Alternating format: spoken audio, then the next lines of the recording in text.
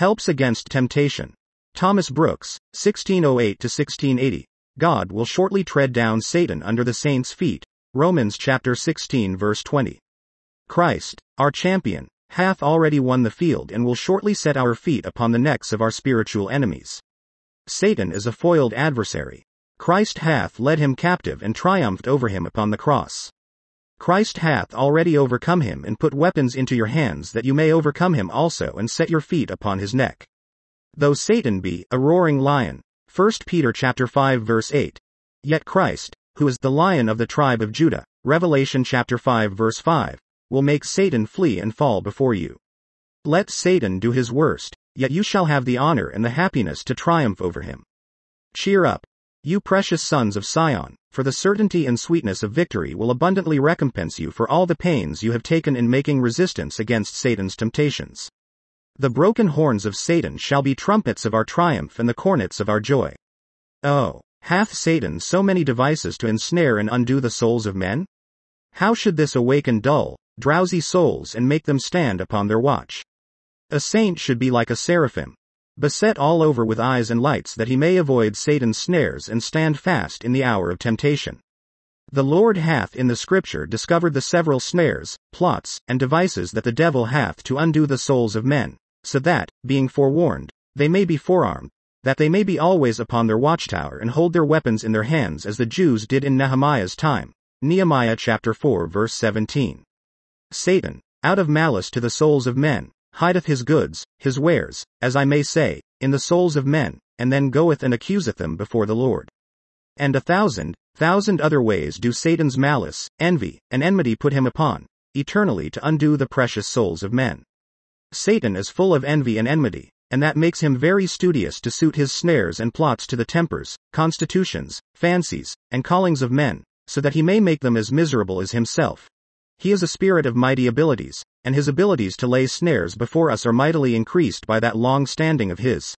He hath had time enough to study all those ways and methods that tend most to ensnare and undo the souls of men. And as he hath time enough, so he hath made it his whole study, his only study, his constant study, to find out snares, depths, and stratagems to entangle and overthrow the souls of men. When he was but a young serpent, he did easily deceive and outwit our first parents, Genesis chapter 3 verse 1–15. But now he is grown that old serpent, as John speaks, Revelation chapter 12 verse 9. He is as old as the world and is grown very cunning by experience.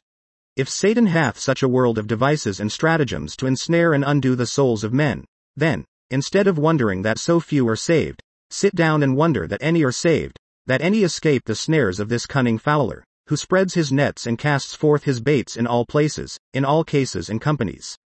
The first help. If you would not be taken by any of Satan's devices, then walk by rule, of the word. He that walks by rule, walks most safely. He that walks by rule, walks most honorably. He that walks by rule, walks most sweetly. When men throw off the word, then God throws them off. Then, Satan takes them by the hand and leads them into snares at his pleasure. He that thinks himself too good to be ruled by the word will be found too bad to be owned by God. And if God does not or will not own him, Satan will by his stratagems overthrow him. Them that keep to the rule shall be kept in the hour of temptation. Because thou hast kept the word of my patience, I also will keep thee from the hour of temptation, which shall come upon all the world, to try them that dwell upon the earth. Revelation chapter 3 verse 10. The second help. As you would not be taken with any of Satan's devices, take heed of vexing and grieving the Holy Spirit of God. It is the Spirit of the Lord Jesus Christ that is best able to discover Satan's snares against us. Only he can point out all his plots, discover all his methods, and enable men to escape those pits that he hath digged for their precious souls. Ah, if you set that sweet and blessed Spirit mourning, who alone can secure you from Satan's depths, by whom will you be secured? Man is a weak creature and no way able to discover Satan's snares nor to avoid them, unless the Spirit of the Lord gives skill and power. Therefore, whoever be grieved, be sure the Spirit be not grieved by your enormities, nor by your refusing the cordials and comforts that he sets before you, nor by slighting and despising his gracious actings in others, nor by calling sincerity hypocrisy, etc., nor by fathering those things upon the Spirit that are the brats and fruits of your own hearts. The Spirit of the Lord is your counselor, your comforter, your upholder, your strengthener. It is only the Spirit that makes a man too great for Satan to conquer. Greater is he that is in you, than he that is in the world. 1 John chapter 4 verse 4. The third help. If you would not be taken with any of Satan's devices, then labor for more heavenly wisdom. Ah, souls, you are much in the dark. You have but a little wisdom to what others have and to what you might have had you not been lacking in yourselves. There are many knowing souls, but there are only a few wise souls. There is oftentimes a great deal of knowledge, where there is but a little wisdom to improve that knowledge. It is not the most knowing Christian, but the most wise Christian that sees, avoids, and escapes Satan's snares. The way of life is above to the wise, saith Solomon, that he may depart from hell beneath. Proverbs chapter 15 verse 24. Heavenly wisdom makes a man delight to fly high, and the higher any man flies, the more he is out of the reach of Satan's snares. Ah, souls, you had need of a great deal of heavenly wisdom to see where and how Satan lays his baits and snares. You need wisdom to find out proper remedies against his devices and wisdom to apply those remedies seasonably, inwardly, and effectually to your own hearts, so that you may avoid the snares, which that evil one hath laid for your precious souls. The fourth help. If you would not be taken with any of Satan's devices, then make present resistance against Satan's first motions. It is safe to resist, it is dangerous to dispute. Eve disputes and falls in paradise. Genesis chapter 3 verses 1 to 7. Job resists and conquers upon the dunghill. He that will play with Satan's bait will quickly be taken with Satan's hook.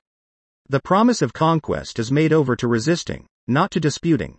Resist the devil, and he will flee from you. James chapter 4 verse 7. Ah, souls, were you better at resisting than at disputing? Your temptations would be fewer, and your strength to stand would be greater than it is now. The fifth help. If you would not be taken with any of Satan's devices, then labor to be filled with the Spirit. The Spirit of the Lord is a spirit of light and power. And what can a soul do without light and power, against spiritual wickedness in high places? Ephesians chapter 6 verse 12. It is not enough that you have the Spirit, but you must be filled with the Spirit.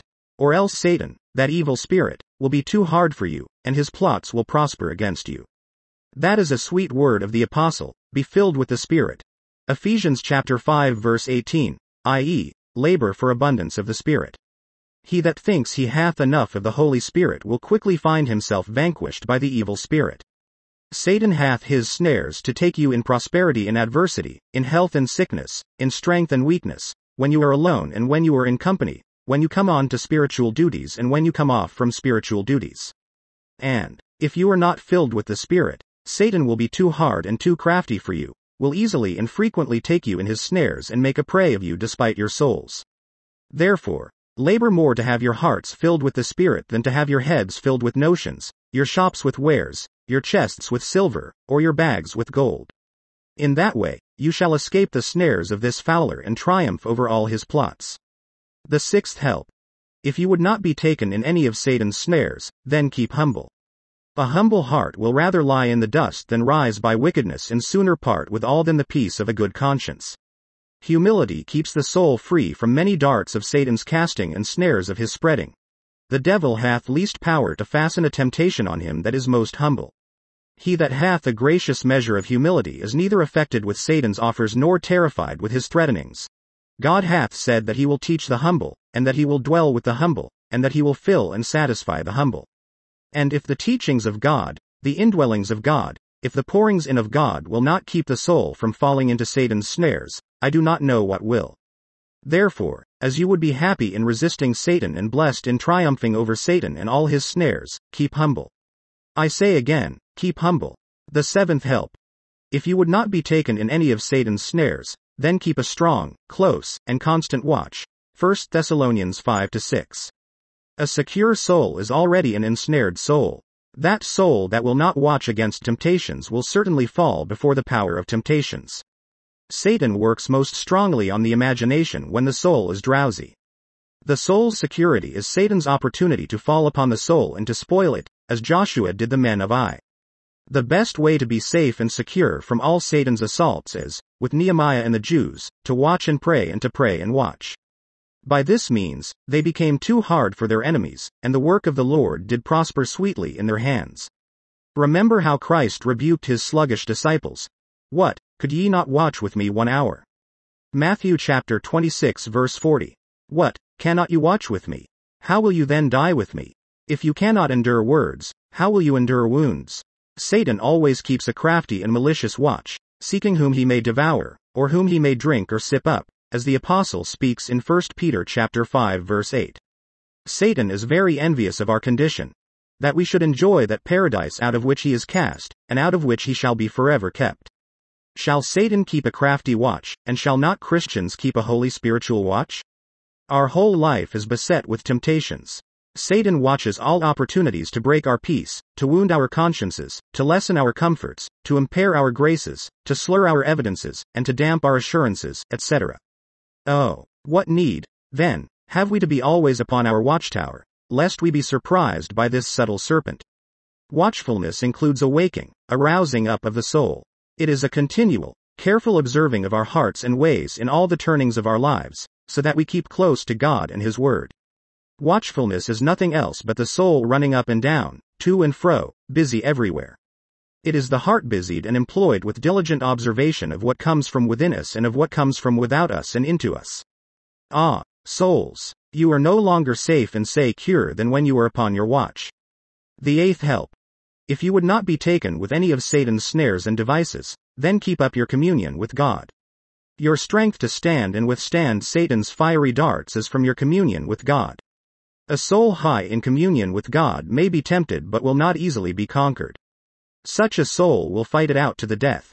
Communion with God furnisheth the soul with the greatest and the choicest arguments to withstand Satan's temptations.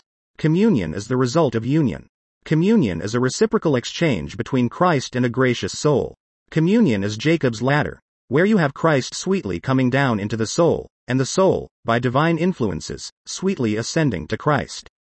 Communion with Christ is very inflaming, raising, and strengthening. While Samson kept up his communion with God, no enemy could stand before him, but he goes on conquering and to conquer. But when he was fallen in his communion with God, he quickly falls before the plots of his enemies.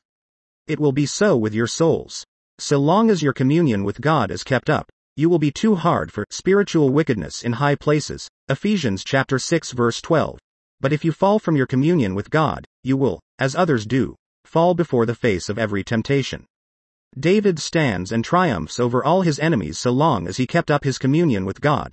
But when he was fallen in his communion with God, then he falls before the enemies that were in his own bosom and flies before those that pursued after his life. It will be so with your souls if you do not keep up your communion with God. Job keeps up his communion with God and conquers Satan upon the dunghill. Adam loses his communion with God and is conquered by Satan in paradise. Communion with God is a shield upon land, as well as an anchor at sea. It is a sword to defend you, as well as a staff to support you. Therefore, keep up your communion. The ninth help. If you would not be taken in any of Satan's snares, then engage not against Satan in your own strength, but be every day drawing new virtue and strength from the Lord Jesus. Certainly, that soul that engages against any old or new temptation without new strength, new influences from on high, will fall before the power of the temptation. You may see this in Peter. He rested upon some old received strength. Though I should die with thee, yet will I not deny thee. Matthew chapter 26 verse 35. Therefore, he falls sadly before a new temptation. He curses, swears, and denies him thrice that had thrice appeared gloriously to him. Ah, souls, when the snare is spread, look up to Jesus Christ, who is lifted up in the gospel as the brazen serpent was in the wilderness. Numbers chapter 21 verse 9, and say to him, Dear Lord, here is a new snare laid to catch my soul, and grace formerly received, without fresh supplies from thy blessed bosom, will not deliver me from this snare.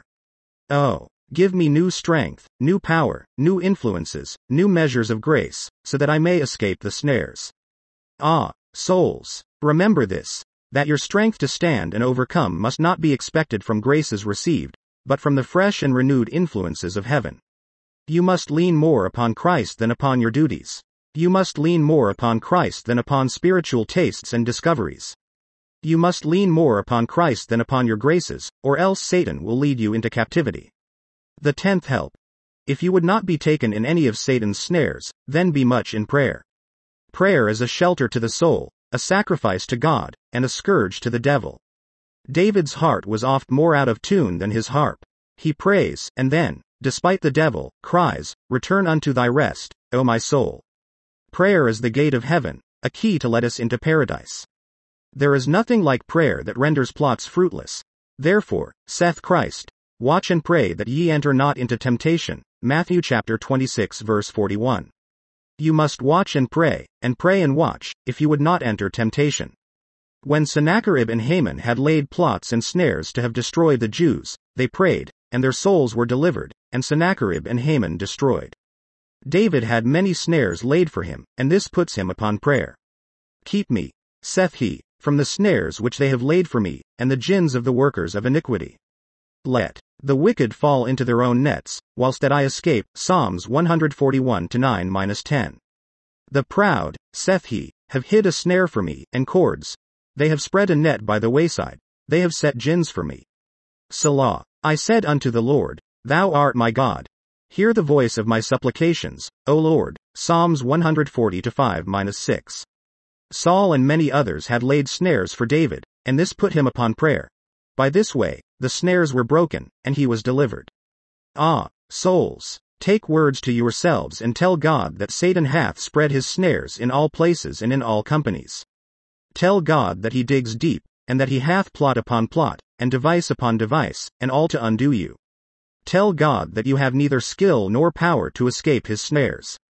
Tell God that it is a work too high and too hard for any created creature to work your deliverance unless he put under his own everlasting arms. Tell God how his honor is engaged to stand by you and to bring you off, that you be not ruined by his plots. Tell God how the wicked would triumph if you should fall into Satan's snares. Tell God of the love of Christ, of the blood of Christ, and of the intercession of Christ for you, that a way may be found for your escape. Tell God if he will make it his honor to save you from falling into Satan's snares, you will make it your glory to speak of his goodness and to live out his kindness. Christians must escape by a way of heaven, that is, the way of prayer, which is the only way left to escape Satan's snares. From the Complete Works of Thomas Brooks, ed. A. B. Grosart, Volume 1, Edinburgh, London, Dublin, James Nichol, James Nisbet and Company. G. Herbert, 1866, 157, in the public domain.